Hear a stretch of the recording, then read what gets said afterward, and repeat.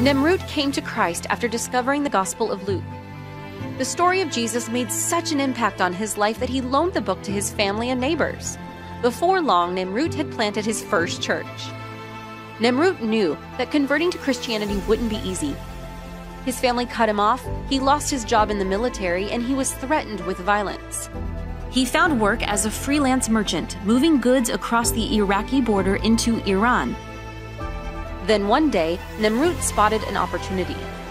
He loaded the nooks and crannies of his truck with Bibles, and for the next 10 years personally managed to smuggle over 310,000 copies into Iran. Instead of fleeing the terror of the Islamic State, Nemrut and his wife chose to pastor a mature, capable church that meets to this day. Read the full story of Nemrut and many others at vom.org/stories.